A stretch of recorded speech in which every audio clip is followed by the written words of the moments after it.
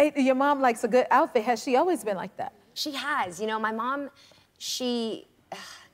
it's really because of the way she grew up. You know, she's a refugee from '79. You know, she came from very, very rough beginnings. If you imagine escaping a country to find a country that could offer freedom, and being able to find your voice in a country where you don't speak the language and you don't have an identity and you're being unseen. She is definitely today louder and prouder than any person I have ever met. No, Mom! She is truly the most confident person I've ever met in my life. I love it. Yeah, and I love that. I think I became a television host because of my mom. My mom taught me how to celebrate people and that you really have the power to make people feel seen.